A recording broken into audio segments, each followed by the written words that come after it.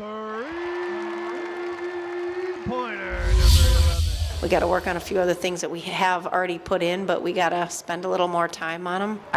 One thing I did learn was that Jasmine Thomas, in both situations, has been a little bit of a rock for us, I guess is the best way to term it, and bounced back today from maybe a couple mistakes that normally would get her frustrated to really playing outside herself. I like how Jasmine Hines has played the last couple games. I think she's done a really nice job being effective inside.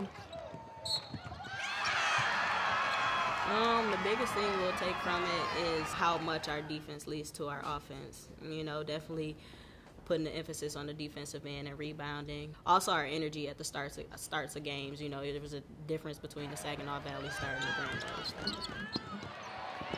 Kay Bell inside to pick roll for the Spartans score, and the Lakers play good defense, and we were running through our offense, and so I think I looked up at the scoreboard, and it was like 19-8 one time.